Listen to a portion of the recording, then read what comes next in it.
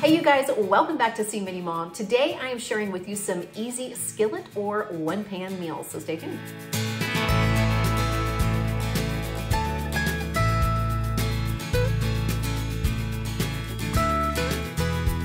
If you are new to See Mindy Mom, I'm so glad that you found me. I'm Mindy and this is my kitchen, and here is where I try to share with you guys some of the things that I am making for my family to save money and or time, and hopefully both. Today, I'm going to share with you 3 meals that I made for my family using just a skillet or a pan. These were meals that came together very quickly and that made great weeknight meals for my family. Before we dive in, be sure to hit that like button, and if you are not already, hit that subscribe button, and don't forget to hit the bell for notifications, especially if you like this kind of content, because I'm usually putting out 2 videos a week. Let's jump in and I'll show you guys what I made. I'm really excited about tonight's recipe. It is from a website called 30 Handmade Days, and I will leave that recipe linked in the description box below, and it is for porcupines in a skillet. I think one of the reasons that I like this is because it reminded me of a recipe my mom used to make growing up called porcupine meatballs, and they're basically meatballs that have rice in them, so as the meatballs cooked, as they baked in the oven, the rice would kind of stick out just a little bit from the meatball. So I kind of like that this is a skillet version because it's way easier. I don't have to actually like roll everything into a ball. The other reason I like this is because it's pretty simple, and I think it's going to be really kid friendly, which my kids aren't super picky, but still it's a plus whenever something comes together really quick with really easy, simple ingredients. I think it's going to be delicious. So let me take you down to the counter. I will show you the ingredients for this recipe and then we'll get it going. Okay, so here are the ingredients. Pretty simple. I've got a pound of ground beef here. I'm sure you could use a little less if you wanted to. I would normally cut this in half, but I'm going to go ahead and use the whole pound tonight. I've got 1 can of diced tomatoes, a few cloves of garlic and half of a yellow onion, 1 packet of Lipton onion soup mix, salt and pepper to taste, 1.5 cups of water. I'm actually going to put this in the microwave. This is in a glass container, so I'm going to pop it in the microwave because it calls for hot water. And then 3/4 cup of white rice. And at the end, we'll top it with a cup of shredded cheddar cheese. So let's get started. I started out by chopping my onions and garlic, and I added those to the pot with the ground beef so it could brown all together. And as soon as that was done browning, I just added the rest of my ingredients except for the cheese.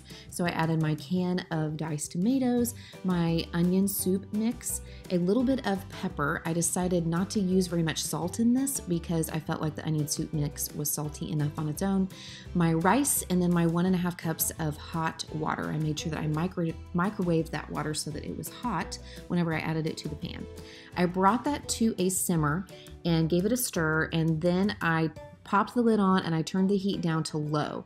I let mine cook for about 15 minutes and then I turned the heat completely off, but I left the lid on for another 10 minutes or so to allow the rice to continue steaming and cooking. And once that time had passed, I went ahead and sprinkled the cheese on the top, and then I put the lid back on for just a couple minutes to allow the cheese to melt, and then it was ready to serve. That was it. I mean, this was a super easy meal. I served it alongside just some good old canned green beans and a little bit of toast, and this made fabulous leftovers the next day as well. This meal came together very quickly. It probably only took about 10 minutes of total work altogether, and it was ready to eat in less than 30 minutes, so I will definitely be making this one again. I was so excited when Misen reached out and asked if they could work with me, because little do they know they've actually been working with me for over a year now. I have been using their chef's knife since August of 2020, so over a year. You have seen it in numerous videos. It is my go-to knife for cooking and for prepping, and I absolutely love it. So I was very excited when they reached out and said, hey, can we send you our stainless steel pan, which you will see in this video along with their chef's knife multiple times. Misen's stainless steel pan is thicker. It makes for more distance between the flame and the surface of the pan, and that allows the heat to evenly distribute and retain heat longer. I did not know this, but most 10-inch pans actually only offer about 8 inches of cooking space, and Misen actually designed their pan to have about 19% more cooking area than other premium pans. This means more space, more food, less overcrowding. I was also happy to learn that the Misen stainless pan is oven safe up to 500 degrees Fahrenheit. It's induction compatible and dishwasher safe, although I will say that I typically wash my pans and my knives by hand. The Misen stainless pan is virtually indestructible and will easily last a lifetime even with constant daily use when when you care for it and use it appropriately. But one of the things that I really like about Misen is that I feel like it's a great value. Misen uses the same materials as the competition but sells it for less than half the price. Right now, Misen is offering 20% off your first order if you go to the link in my description box and use the promo code Mindy. Again, go to the link in my description box and use promo code Mindy for 20% off your first order. Don't forget that the holidays are right around the corner, and Misen cookware would make a great gift for the budding chef or the cook just starting out in their own kitchen. Thank you again to Misen for sponsoring this video, and be sure to visit the link in the description box to get 20% off your first order with Misen.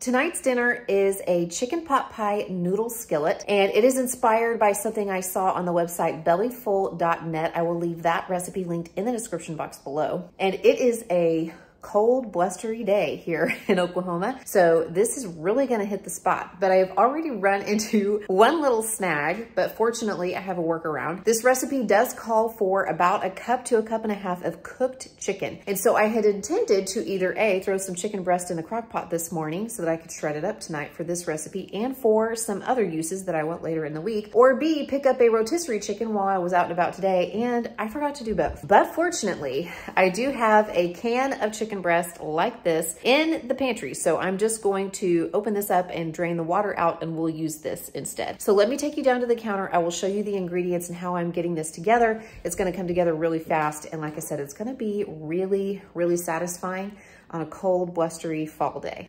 Here are the ingredients for tonight's recipe. I have 1 package of egg noodles, and the recipe calls for 10 ounces. I'm probably actually only going to cook 8 because these are whole wheat noodles, so they're gonna like soak up a little bit more of the sauce, I think. And I think that will be enough for us. So I'm just gonna cook about, 2/3 of this bag. And then the chicken pot pie part is made up of half of a yellow onion and 3 cloves of garlic, which I have already diced and minced respectively. 1 cup of half and half, 1 cup of chicken broth, but I'm just going to use 1 cup of water and about 2 teaspoons of my chicken broth base, salt and pepper to taste, 2 tablespoons of butter, 2 tablespoons of flour. Here is my chicken. I'm gonna make sure that I drain all the liquid out of that as well.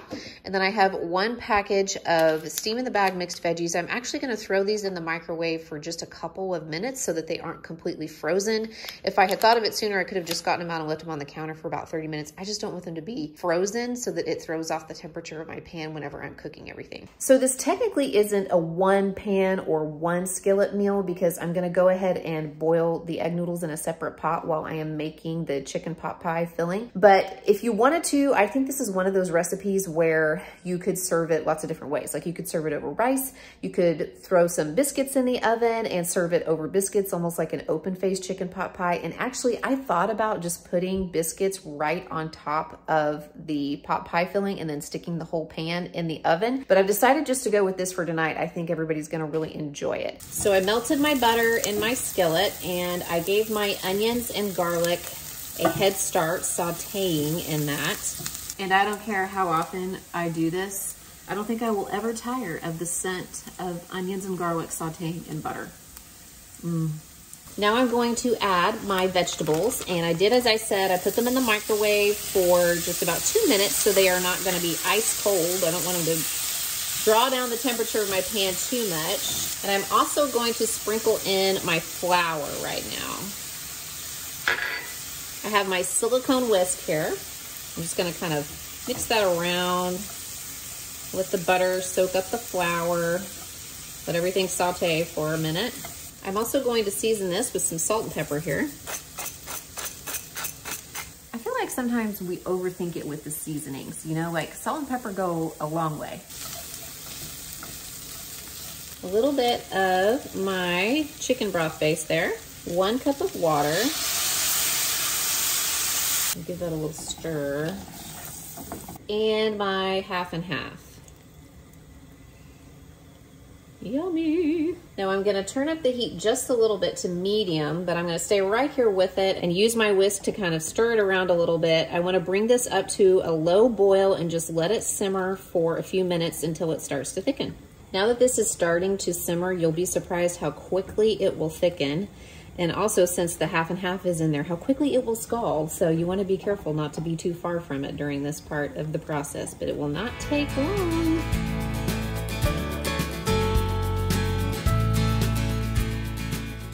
not forgotten about my chicken. I'm gonna go ahead and just stir that in now. This smells so amazing right now.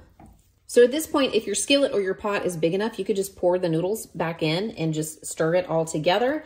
Or you could just, you know, take your smaller skillet and pour it over the top of your noodles in another dish. I think what I'm going to do is just spoon this right over the top of my noodles like so. Yum.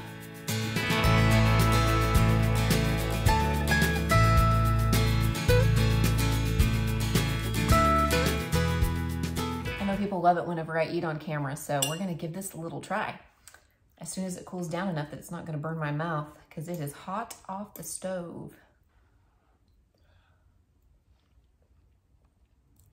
I mean, such simple ingredients, but so good. Ah, this is good.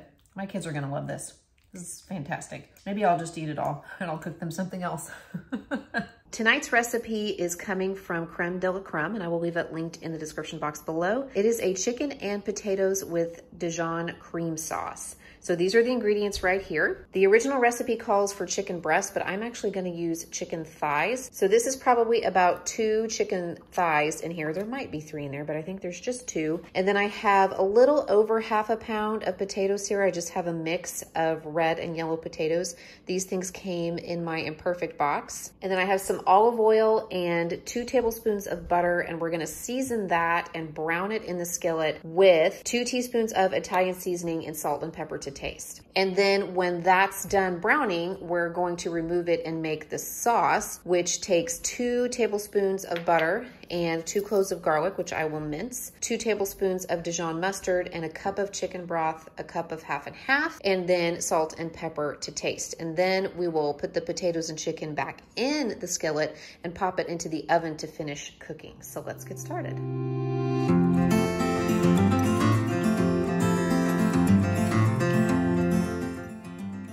While my oven was preheating to 375, I went ahead and chopped up my potatoes, and I chopped those into about little 1-inch pieces there, as you can see. And then I followed the directions in the recipe and I put them in the bowl with the chicken, and I drizzled a little bit of olive oil on that. And then I added the seasonings, the Italian seasoning and a little bit of salt and pepper. I gave those a toss all together, and then they were ready to go into the skillet to brown. I melted the butter, 2 tablespoons of butter in my skillet, and then I also added about a tablespoon of olive oil according to the recipe directions. I placed my chicken pieces on one side of the pan, and then I put my potatoes in the other side of the pan. My chicken browned for about 4 to 5 minutes on each side. So 4 to 5 minutes in, I flipped it over to the other side, and I just kept kind of stirring my potatoes around to make sure that they had a chance at the bottom of the pan in the butter and the seasonings. When that was finished, I removed it to a pan, but it is not done cooking yet. I'm going to finish cooking it in the sauce, which we're going to make up here in a minute. So I just removed it to a separate dish and set it aside until we were ready to put it back into the sauce. I decided at this point not to use the other tablespoon of butter that the recipe called for, because there was still quite a bit left in the pan. So to that, I added my minced garlic, which I browned, and my chicken broth and my Dijon mustard, and I whisked that all together with a little bit of pepper as well. And then I whisked in my half and half. And my only thing about this recipe is that I feel like the sauce was just a little bit thin, and that was probably my fault because I used chicken thighs instead of chicken breasts, and maybe it rendered just a little bit more fat into the sauce than the chicken breast would have, but that's okay. The flavor still turned out fantastic. So once my sauce was done, I put my chicken and my potatoes back in the pan, and then I put the entire pan into the oven so that the chicken and the potatoes could finish cooking. That took mine about 20 to 25 minutes, but I always use my meat thermometer here just to make sure that the chicken is completely done cooking.